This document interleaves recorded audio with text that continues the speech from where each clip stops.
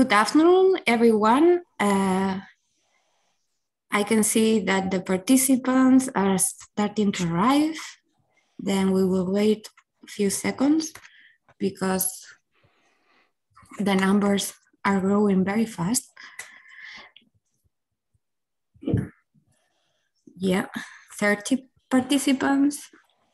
Then meanwhile, the people is entering in the meeting room. I will introduce myself. My name is Sara Bazard. I was chair of this cost action called inDust that ends this October, but thanks to the collaboration with WMO, the Barcelona DAS Regional Center of the SDS WOS program, we are keeping this activity for longer periods than Science Now, the webinars, Science October, sorry, the webinars has a frequency of one every month.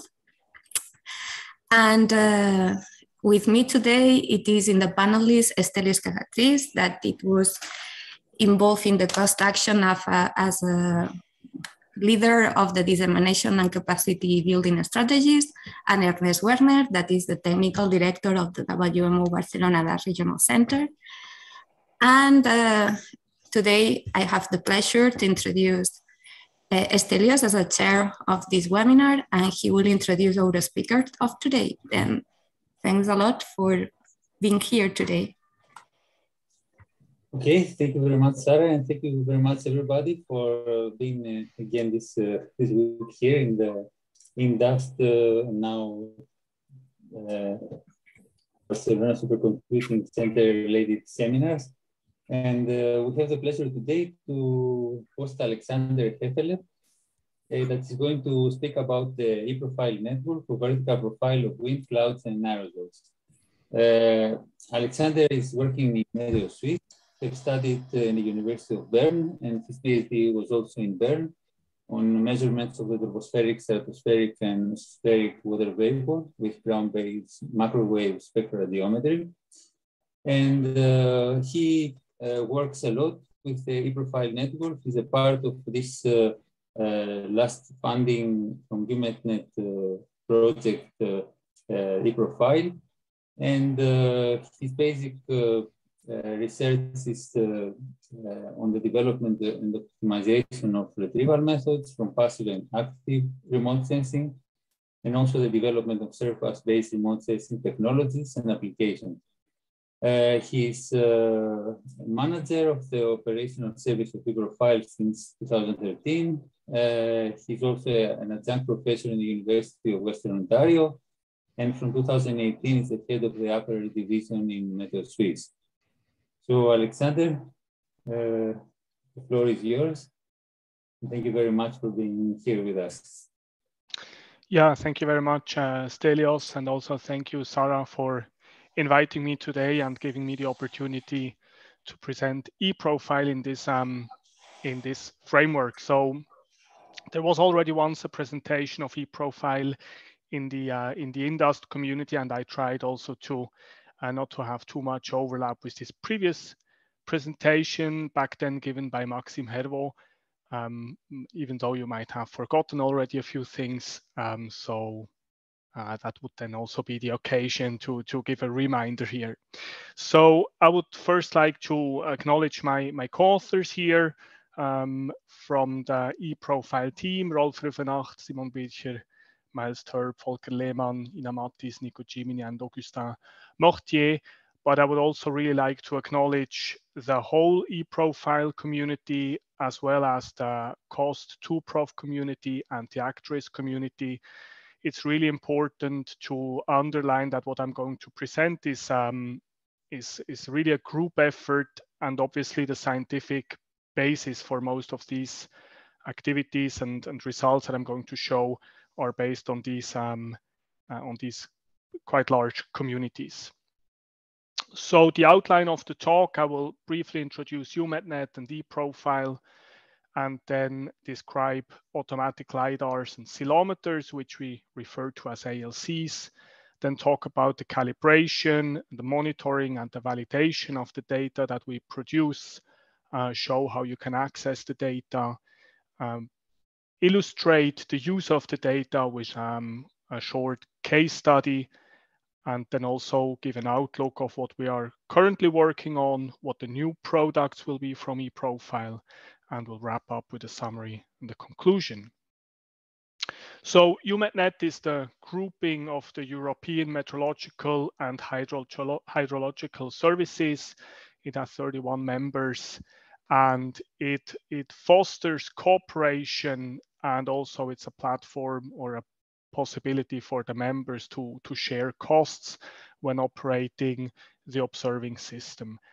The main domains cover observations, the most important part probably, but also forecasting and climate, aviation, and research and development. And here on this sketch, you can see the most important components of the observation domain of EUMETNet. These are aircraft-based observation, buoys, where there are drifting buoys that are just floating in the oceans, or moored buoys that are fixed to the ground. There are balloon soundings from ships. So these are all a bit exotic measurements, but they are very important for the operational metrology, in particular for numerical weather prediction. And then on the land, you have the radar network that you might know under the name of OPERA, and then the wind profiler and LiDAR and ceilometer network, that's eProfile. And these are the ground observations. So we are here. eProfile is a component of the observation capability area of EUMETNet, and that's what I'm going to present in more detail today.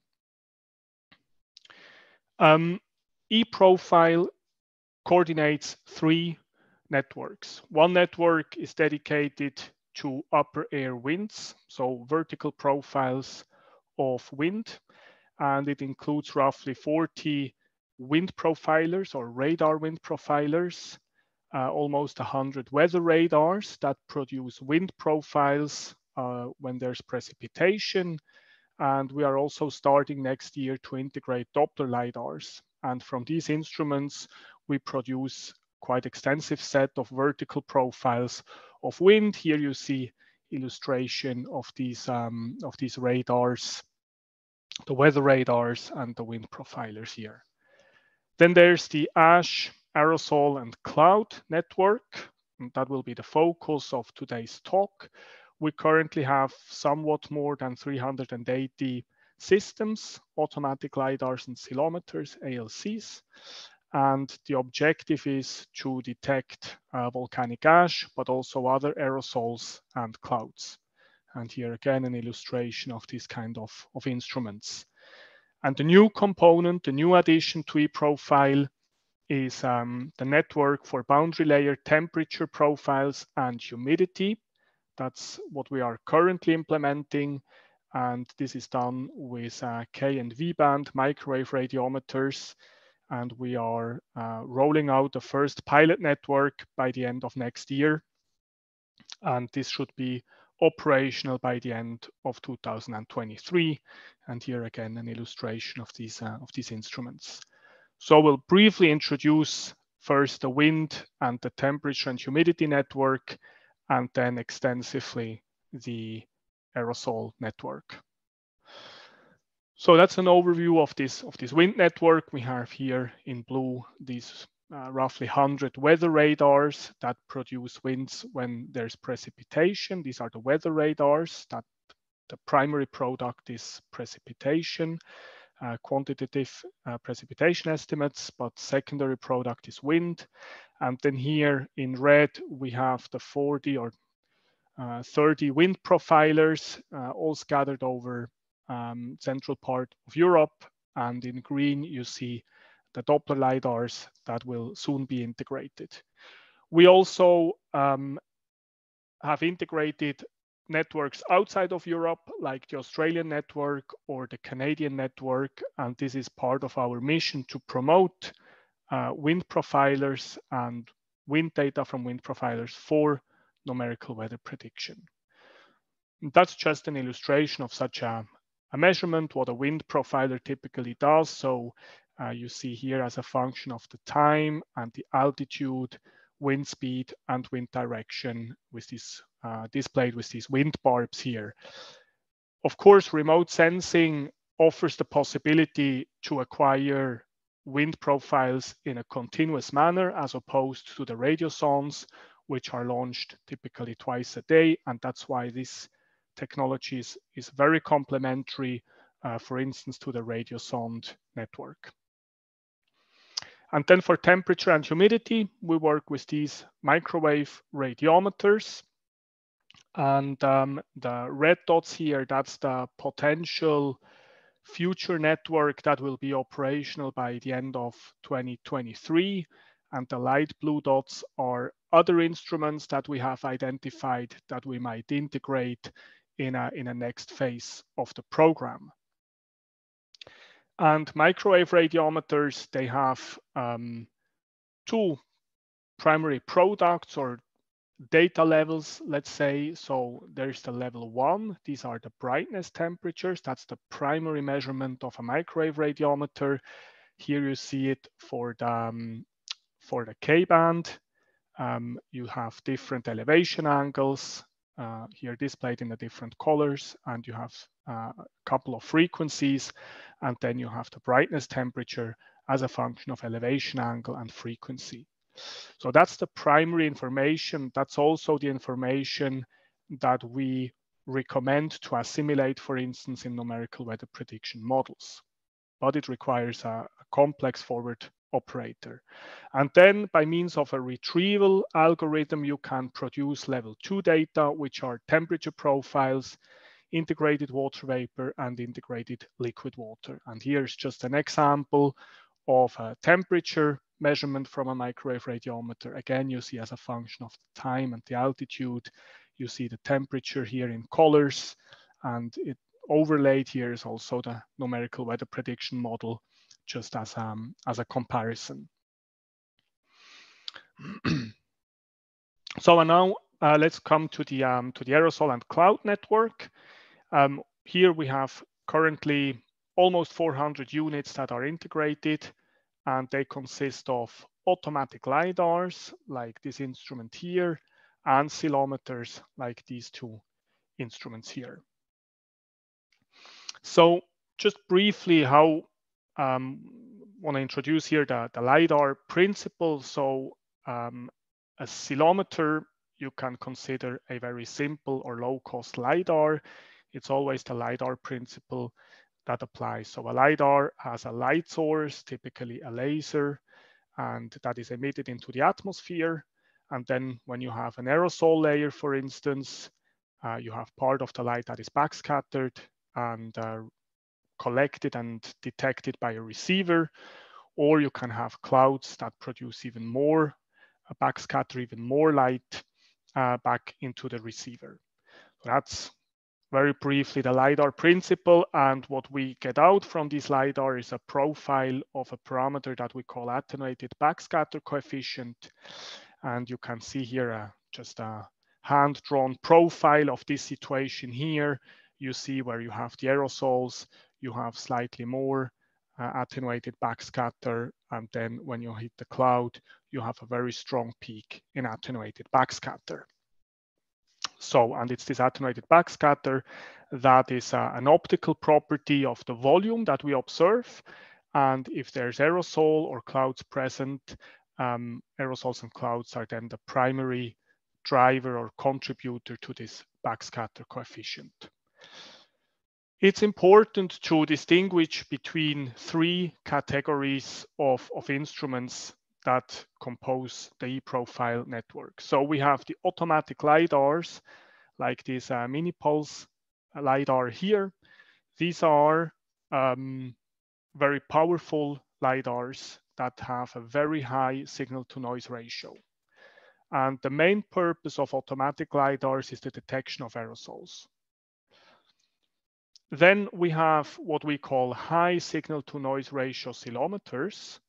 These are ceilometers whose primary purpose is to detect the cloud base, and the aerosol is actually a secondary product, but they are sufficiently powerful and sensitive to have a good signal-to-noise ratio to detect aerosols. And then we have a third category, and these are the low signal-to-noise ratio ceilometers. These are relatively weak instruments where we do typically not have a very good contrast to see aerosols, or said in other words, we need quite a large aerosol load to actually be able to detect the aerosol. And so we have three different performance categories, and it's important to highlight this for the rest of the presentation. So that's an illustration of this performance difference. You see here 3 time height cross sections. It's the identical situation, once seen by an automatic LiDAR, once by a high signal-to-noise ratio, and once by a low signal-to-noise ratio. And you can quickly see the differences. We have a very good contrast with the automatic LiDAR, a lot of details, even when there's little aerosol present. We still have quite good contrast with the high signal-to-noise ceilometer. Also in altitude, for instance, this layer up here is also seen, but you can see that during the day we have already significant increase in noise background from the solar background.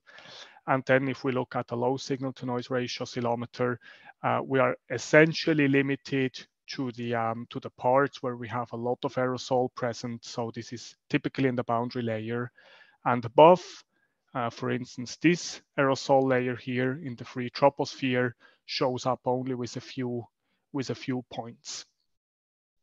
In eProfile, we have only a handful of automatic LiDARs. Roughly 1/3 of the instruments are high signal-to-noise ceilometers, and 2/3 of the network are low signal-to-noise ceilometers. Maybe it's important to also mention here that we actually build on existing infrastructure. So eProfile is not installing installing instruments. We are only integrating data from existing instruments.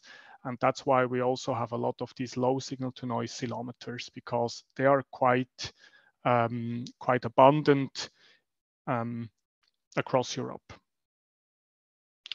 So the primary product that we produce with the ceilometer network of eProfile is the attenuated backscatter coefficient, which is the product of the backscatter coefficient and the two-way transmission between the LiDAR and the observed volume. So this is this formula here.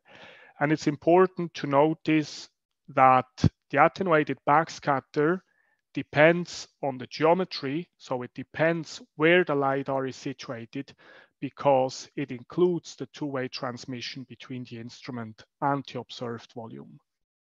Which means if you have a space-based LiDAR or a surface-based LiDAR, if you look at the attenuated backscatter of the very same volume, they can be quite different, because the attenuation between the instrument and the observed volume is very different.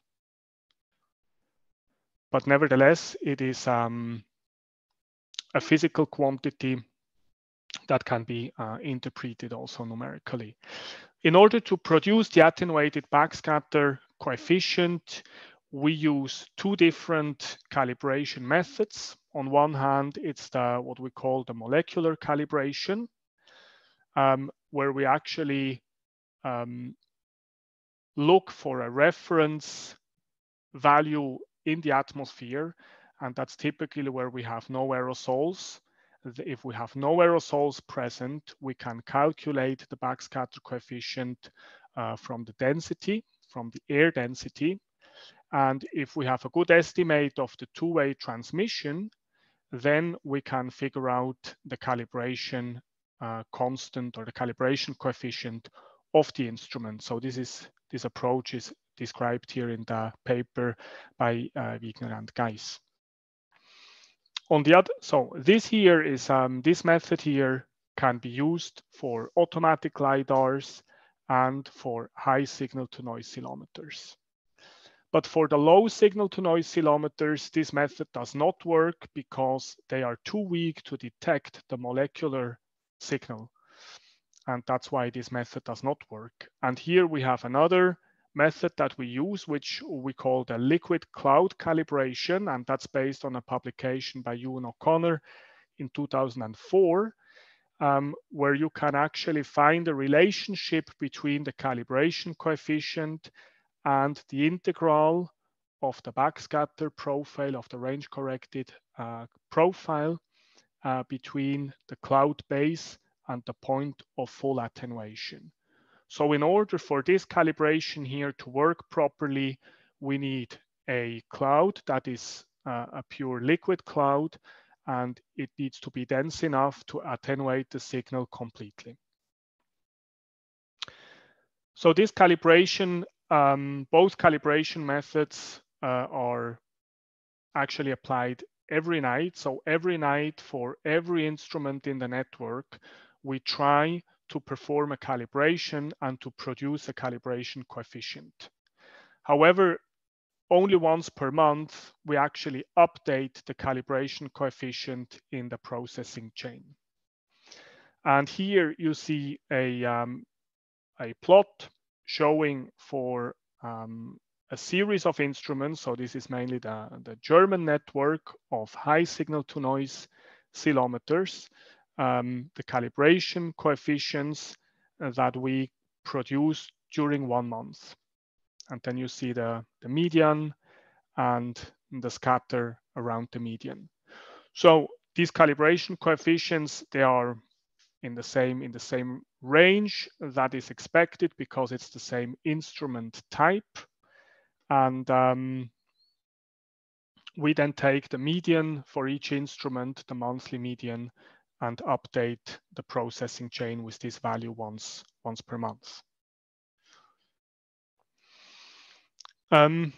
We made some effort to validate our calibration and used the EarlyNet network, so the European Research LiDAR network that is now a part of Actris. And we picked 3 sites where we have a EarlyNet reference LiDAR working at the same wavelength as one of our ceilometers of E-profiles. So this is Hohenpeißenberg, Potenza, and Granada. And we worked at 1064 nanometers. We calibrated the E-profile instrument with the routine calibration method, and then compared that to the attenuated backscatter from EarlyNet that has been produced with the single calculus chain. We were looking at 3 months of data, well, and extended it actually to 1 year at the end. And so that's just an illustration how this looks like. You see here a vertical profile of the attenuated backscatter coefficient. In blue, you see the, or in light blue, you see the EarlyNet value. In orange, you see the E-profile value. And then in dark blue, that's the simulated or the calculated molecular profile. You can see here that is a relatively good agreement, and the agreement is less good in the lower part because here we start to have instrumental artifacts originating from what's called the optical overlap. So that's an issue related to the alignment of the system. We then build pairs between E-profiles and EarlyNet, and for each profile pair, we calculated the difference, and it's illustrated here, and then calculated the statistics with these differences. And that's shown here for the 3 sites. So for Hohenpeißenberg, Potenza, and Granada, you see here the histograms of these differences. And we got very good results in Hohenpeißenberg with a very low bias and also low scatter around the median value. Also good results for the Potenza site. However, the scatter is a little bit larger here because the ceilometer in Potenza is of a very first generation, so it's a relatively old instrument, and we expected to see actually more noise. In Granada, the comparison did not work out as good as expected, and this is most likely related to an overlap issue of the ceilometer in Granada and needs further investigation.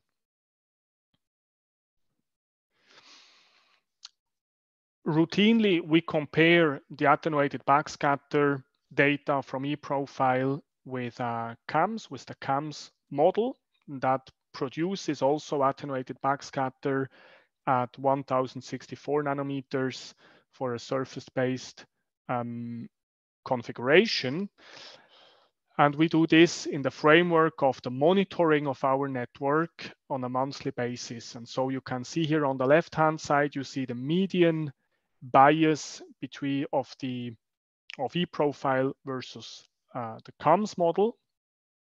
And you can see that actually eProfile has systematically a little bit lower values than CAMS, or CAMS is a little bit higher. Here you can see the root mean square error of these values. And the numbers are shown in per megameter per steradian. So this is a means for us to monitor the network, but of course we use this data also, for instance, to assess configuration changes in CAMS, and whenever there's a new configuration coming out, we are looking very closely and also transmit these results to the colleagues at ECMWF. So now I would like to explain a little bit how you can access these data. So we have on the one side a web page or a web application where you can visualize the data and browse through the data in an interactive manner. And on the other hand, we have a repository at the CEDA where you can download the data in numeric format in a NetCDF format. And it is organized per country, actually.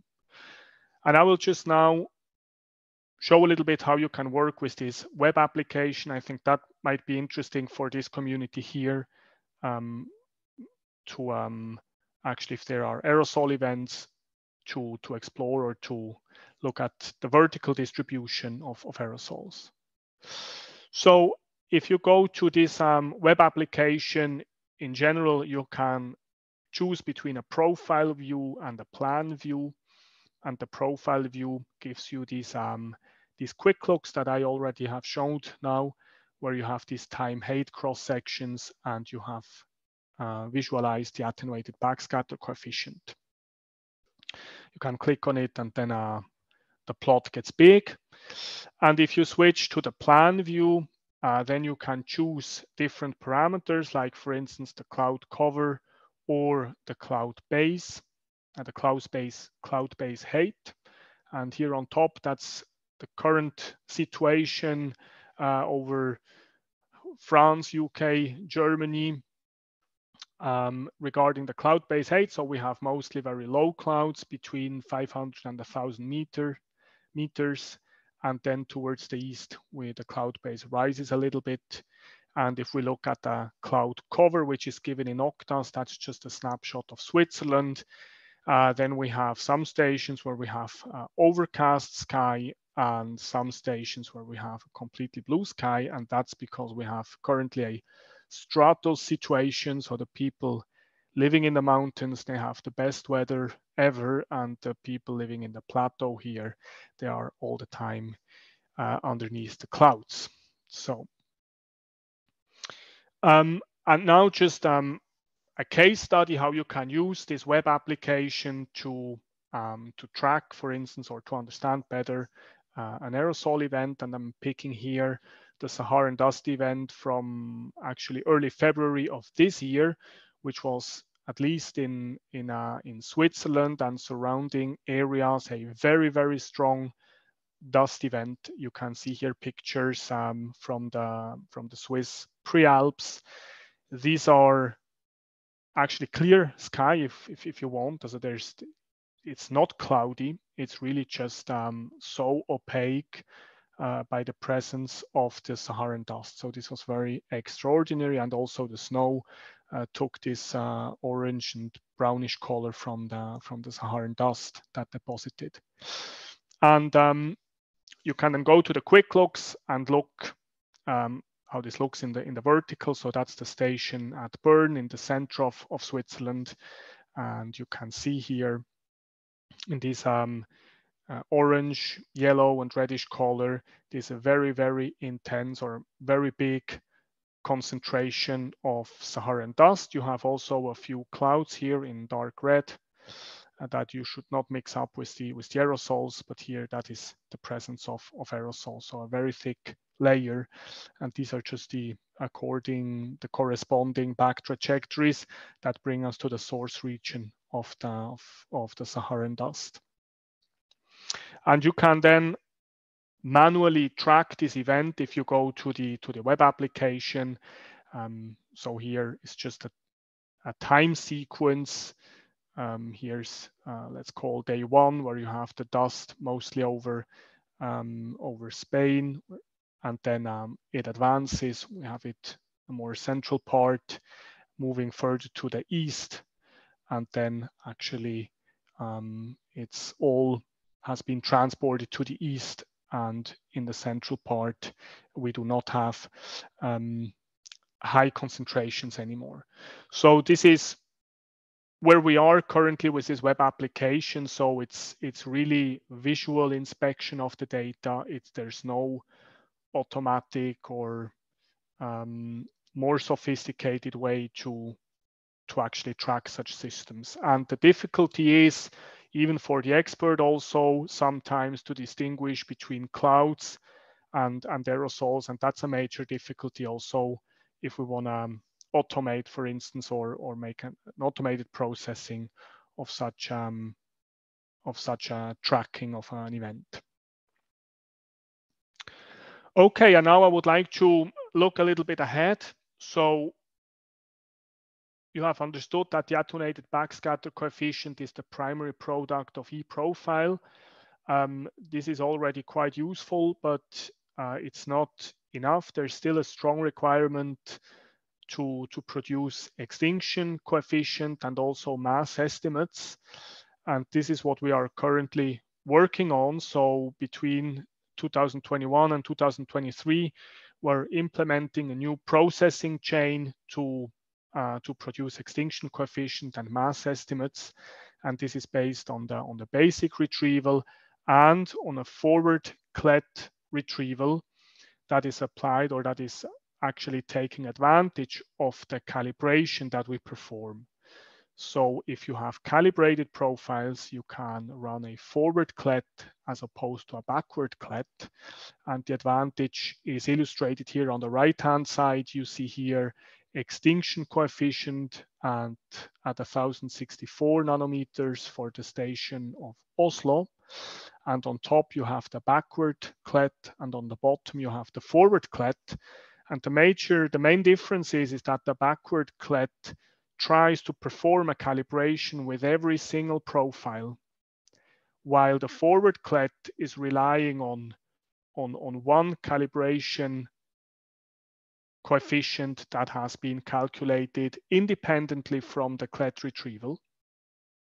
And you can see that thanks to this forward approach, we have much less gaps, because you don't need to actually perform a calibration at every instance. And also we do not see these outliers here in dark red, which are simply due to the fact that actually a calibration at this instance was not possible, and therefore the extinction coefficient is not of good quality. So that's one of the main novelties that we have implemented here, and it's based on the calibration of the good calibration that we can perform across the eProfile network. So that's a bit how this works. Here, the main message is that we will have an interactive part and an automated part in the future. The interactive part here requires an expert user to actually choose or define the aerosol type that is present and to choose the LiDAR ratio and to feed this into the forward CLET retrieval. And then the forward CLET retrieval produces the extinction profiles, and from there, with a mass to extinction efficiency, the mass profiles. So here, in this first stage of this new processing chain, we still have an expert user that has to define the aerosol type, or at least to monitor the aerosol type and to choose the LiDAR ratio. In a future version, but that's beyond 2023, we want to automate this part and have a module that might be based on AeroNet data, for instance, or EarlyNet data from the research LiDARs. And we will then have an automated module that determines the aerosol type and the LiDAR ratio. So that's how this looks in a little bit a different, more architectural view. So this development here is done by MET Norway, and in particular by Augustin Mortier. And the core of this development is this aerosols module, which is doing the forward CLET and also applies the mass to extinction efficiency. So aerosols is already on GitHub. I'm not sure if it's actually already accessible, currently under Augustin's personal account, but this will then later on be moved to a public account. Okay, and with this, I would like to conclude. So eProfile coordinates 3 different networks, one dedicated to upper air winds, the other one to aerosols and clouds, and the third one to temperature and humidity.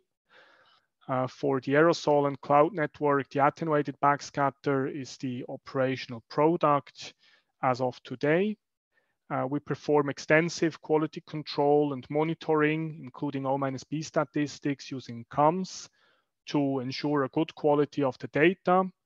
And we operate a web application that facilitates quite easy data mining and data exploring. And the data can be accessed from the CEDA archive. And we are currently implementing a new processing chain to produce also extinction coefficient as well as mass estimates. And with this, I would like to conclude, and I'm happy to take questions. Thank you very much again. Thanks a lot, Alexander, for the nice talk. You were super on time. Then thanks, double thanks for that, because it's Friday and I understand that the people maybe wants to leave the office sooner. And we will start to do some changes in the way that the people can launch the questions, because it was a request from the audience to have more interaction with the participants. And instead to launch all the questions, if the question is marked with a name, we will allow to this person to ask you directly his or her question. Then the first person that we have is Santiago Gasso, that is a well-known participant, and then we will promote him as a panelist. Then he can launch the question directly to you. And if there is a live discussion is something that we will welcome today as a new thing of the format of the webinars. Okay, can you, I don't see myself, but use video. Okay, yeah. I just updated the operating system, my laptop, so everything is new here. We can see. Hello, here from America. I have just a question is based on one of the slides. I mean, maybe you already answered this along the way, but I just want to make clear. You showed a comparison of the LiDAR, the high and low signal to noise ratio ceilometers, and it was clear between the LiDAR and the high SNR ceilometer that they didn't I mean, they did capture the features, but quantitatively, the backscatterings were not quite the same. I mean, it seemed like the LiDAR was missing quantity. So the point is that, I'm sorry, the ceilometer wasn't big enough. So the question is ceilometer good enough to replace the LiDAR, at least in quantitative estimates? No, clearly not. And it's good that you ask this question, because the ceilometer is complementary to the research LiDAR. So it's really important to understand that for the quantitative estimates, you should, whenever possible, rely on the research LiDAR. But the ceilometer is a means to fill the gaps in time and in space. And the quantitative information is not as good as the one from the research LiDAR or the high SNR LiDAR, but it still has an added value. And especially if you know the uncertainty of your retrieval, I believe it's still beneficial. But it's really not. I'm not saying that you could replace a research LiDAR or just a high signal-to-noise LiDAR with a ceilometer. The ceilometer will always be inferior in that sense, but the ceilometer is 24/7 and is much cheaper. So that's why the network is much denser, and that's why it is a very good complement to the research LiDAR. So I think for the inDust community, for you, what could be most interesting is to combine EarlyNet, where you have few instruments, but very good data quality, and also more information because they have depolarization, they have Raman channels, and eProfile to actually look at variability in space and time of the aerosol layers. Okay, very good. Thank you. Thanks a lot, Santiago. If you want to stay with us, you are welcome. Then the next person that is asking you something is Michael Schultz, that is here. And now, Michael, just 1 minute, because I will promote you as a panelist also. He's joining us. Then he can ask directly to you. I hope that will be he with us. In theory, is panelist. Okay. Yeah. Thanks for the promotion. This CAMS comparison, what I didn't get it. Was it a surface level attenuate backscatter comparison? No, it's integrated over the vertical profile. Okay.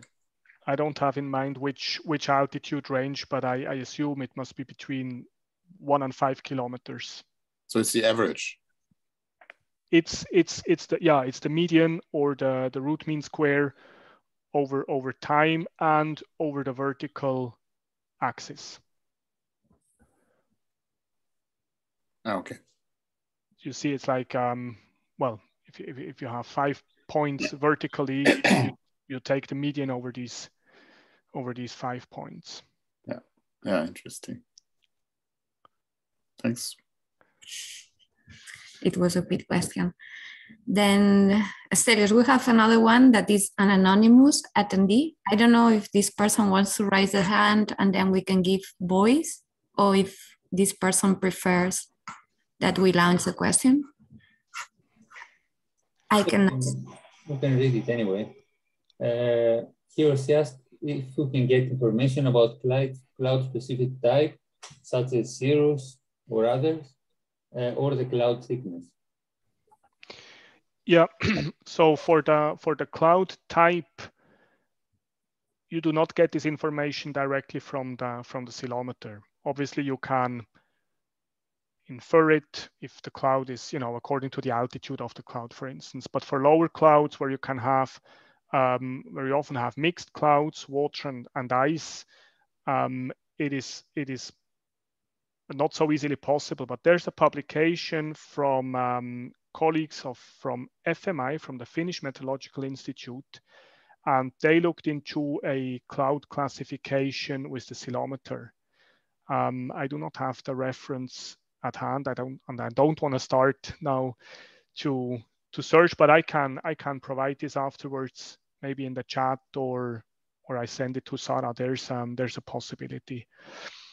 So there's research going on to derive, especially to identify liquid clouds and to distinguish them from mixed or pure ice clouds.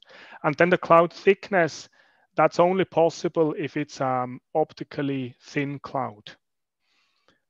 Because if the cloud is optically thick, the signal is completely absorbed or attenuated, better say attenuated in the cloud, and you do not reach the cloud top.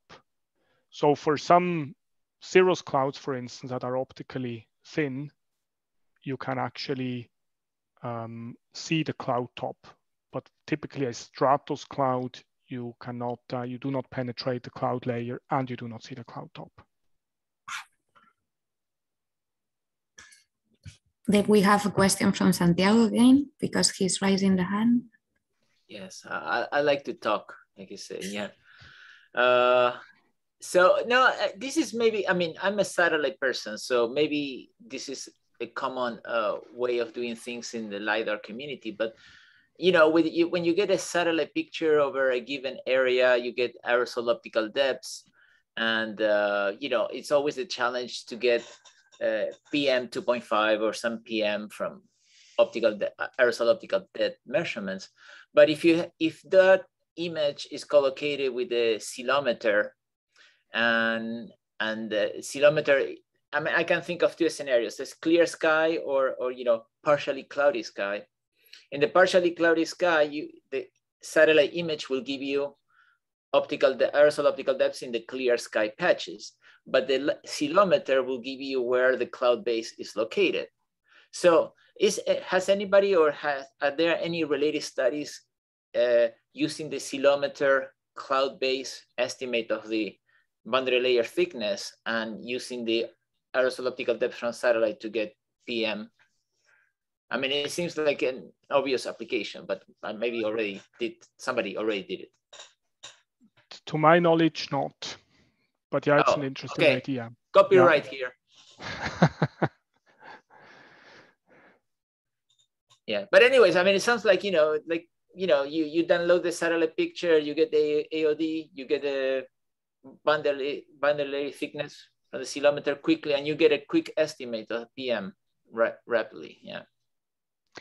Yes. Yeah, I mean, it's yeah. Anyways, it's a good idea. Just throw in the idea there. Yeah. What I can add here is that we are working quite intensively on the calculation of the boundary layer height. I mean, you already mentioned it, so that's something you can do with ceilometers. If you have these backscatter profiles available, you can identify the top of the boundary layer. Yeah. However, also there it's not so easy, especially if you have other aerosols present like advection or clouds or other situations. If it's not a convective situation, the ceilometer also has a hard time to actually determine the boundary layer height. But in general, it works quite well, in particular under convective situations. And then it could definitely be a good idea to combine it with the satellite. And what we certainly will have to do is, once we are ready with the extinction profiles, we can then compare the aerosol optical depth from the ceilometer with other instruments, like from AeroNet or also from satellite retrievals, and that's certainly something we'll have to do. Yeah, I guess it depends on your degree of how much uncertainty you're willing to include. You know, I mean, what I'm thinking is just the basic. You know, you assume the aerosol is properly mixed through the boundary layer, so that thickness you retrieve it. But then you can get fancier. You know, they could be mixing. They could be, you know. Relative humidity profiles and things like that. Yeah. Okay, cool. And what's being done is like people derive PM10 directly from the ceilometer also. But also here, I just want to stress that there are a lot of assumptions involved, because the ceilometer gives you just a very, very basic information, and then you have to make assumptions on the type of aerosol and like its size distribution, its mixture, and these assumptions determine or drive quite clearly your result, like extinction or also mass concentration. So it's important to stress that. This will also be the case for our new extinction product. There are important assumptions going into this retrieval. Okay, yeah, I agree. I'm going to promote another person in the panelist, that is Franco Marenco, that he wants to add something to this discussion. And then Michael raised a hand and he will be the next to Franco. You're here? You should be here with us. No? He's coming, wait. Sorry, I didn't realize I was going to come unmuted. Can you hear me? Yeah. So, no, it was just a question to Santiago. The idea is to have an optical depth measurements from space, and to combine it with the measurement of the boundary layer from the ceilometer in a cloudy scene, if I understand. And my idea is that probably the satellite would observe the aerosols above the cloud and not under the cloud. The ceilometer would give you the boundary layer height, and I don't know how you would combine the two because you don't have the optical depth in the boundary layer. No, I'm thinking of the scenes. Just think of fair weather clouds. Partially cloudy scenes where the ceilometer will see clear sky and cloudy, but the satellite will only give you the optical depths in the clear sky pockets. So it's so that's why it's a combined. Think of the fair weather clouds in the summer. I see what you mean. Yeah. You need a high resolution in the satellite then to resolve those clouds, probably. Yeah, I mean, they're coming. You're starting to see things like that. So and I mean, you can play even with MODIs or VIIRs. You can play games with that. I mean, yeah. Thanks a lot. No worries, Santiago. Everything is recorded. Then you can ask for the copyright of the idea, whatever you need. It's on record, yeah. Then Michael, is your turn if you want to. Yeah, to postpone the evening. Just one question. Thanks, Alexander, for a nice presentation. How many sites are there where you have sun photometer or EarlyNet LiDAR side by side with the ceilometer for calibration? How many are there in Europe? I don't know from the top of my head. Wouldn't it be nice to have a list? Maybe we should have a list on that. Yeah, I think we already identified that task to make a list with this in view of the validation that we'll have to do. Yeah. For the extinction, yes. It's surely more than early. Yeah. Yes, but there are a lot of constraints because you want a ceilometer that is not too old. That might be one thing, and it's not so easy to have. It needs to write the right wavelength also, and you need like a good number of correlating profiles. And EarlyNet is operating much less. They do typically two nights per week. And sun photometers is also useful, right? Yes. Integral. So. Yeah.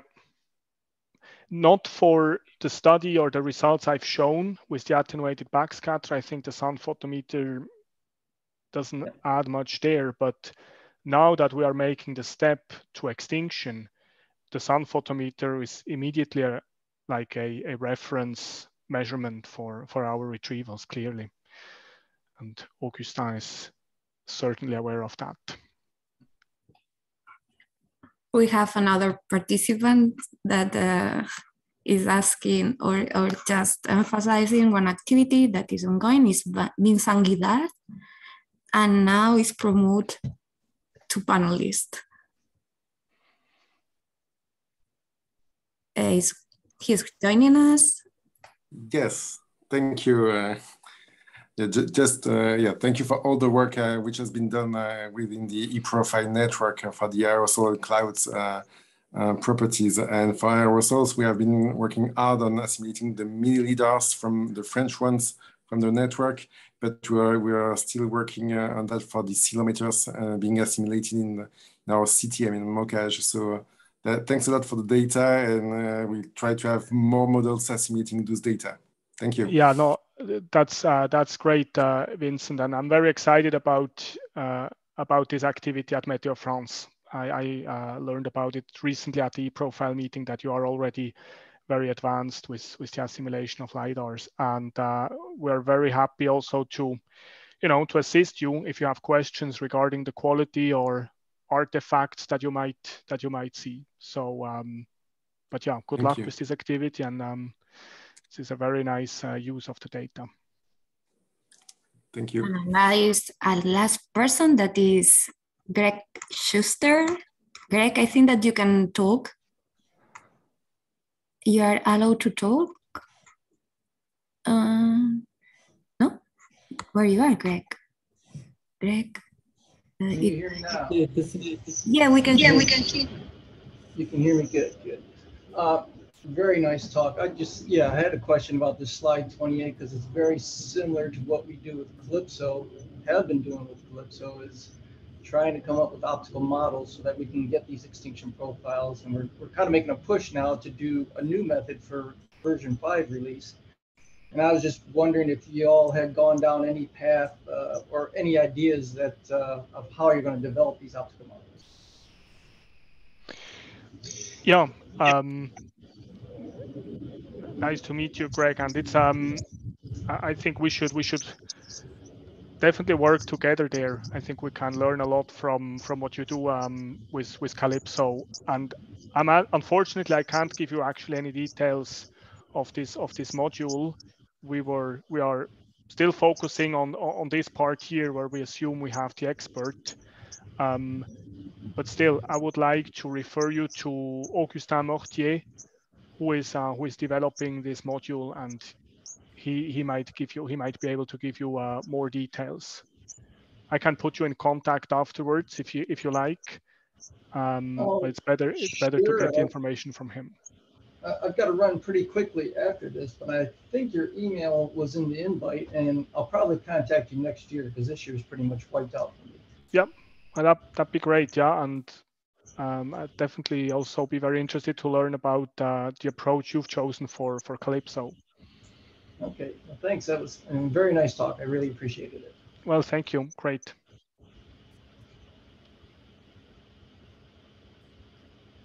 Okay. Well, thank you, Alexander. I think our time is finishing, and thank you very much for the very interesting talk. And Sarah has some few slides to show before closing. Yeah, there are a couple of people that wants to raise some questions to you. Oops, sorry. But unfortunately, we don't have time, and we will pass all your questions to Alexander. Just I want to remind you that the webinars are recorded and available after a few days in this website, that is the Cost inDust website, but also it will be in this WMO San Andreas Storm Warming Advisory and Assessment System Regional Center, that is this sdswas.aemet.es. And also the registration is available through this website. Then you have to go to events for the registration and then see the upcoming events. And then in webinars, here in the media room, you will find all the webinars that we did the last year. And all of them were very interesting. Then I want to invite you for visit this section. It will be the one from Alexander, of course. And I want to announce the next webinar, that it will be 19th January next year. It will be the first of the year. And our invited speaker is Michael Schultz. You saw him today in the panel list, and he will overview this aerosol model intercomparison, that is aerocom, and the most important results and last activities of this nice initiative that is well connected with the Dust community. And a last announcement is that yesterday we launched one of the most nicer dissemination materials that we produced during this year. And it is available also in the COST inDust website, and you can enjoy. It's a nice video about the impacts of sun and dust storms. And in fact, it's coming from a real book that we